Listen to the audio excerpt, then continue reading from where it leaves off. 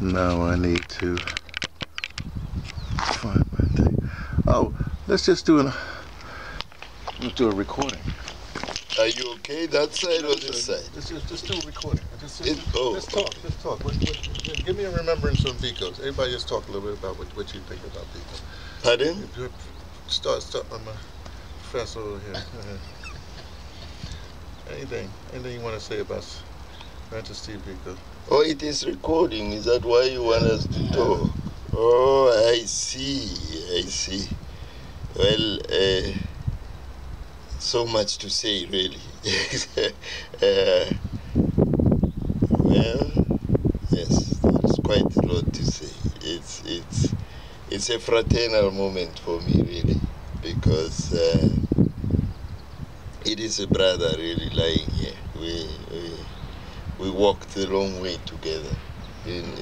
Yes, it is really walked a long way, and one of the amusing moments of our meetings, which was quite indirect, was when his wife Unsiki came to Soweto, because her cousin was getting married to a colleague and friend of Steve. Justice Muloto was getting married, and Justice was a band person. He couldn't be present at his own wedding. You see, back in the day. Exactly, that was one of the amusing moments of our life, that the husband was in Mafikeng, the wife in Johannesburg, and so it was.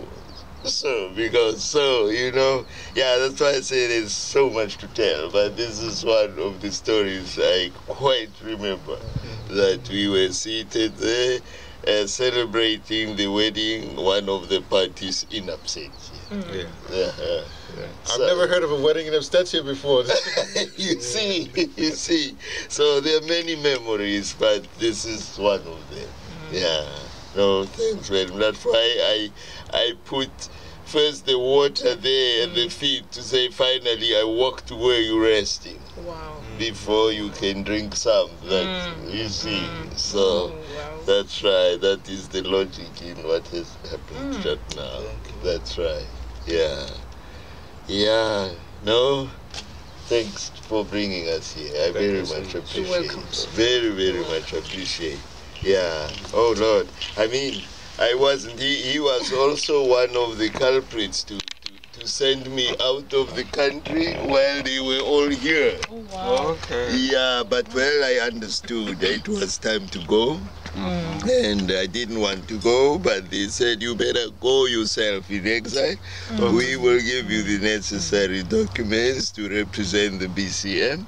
So they gave, Tamizani gave the document, we traveled to Durban, and after that I reluctantly left the country, but I finally agreed because we had a long and heavy meeting on why I should go. So finally I left, and then it wasn't good for me to hear that he died the way he died. Yeah. So, no, I'm very grateful that finally I can see where he's resting. Yeah, because when everybody came, he disallowed me to come by sending me out of the country. So now I have the opportunity to see him.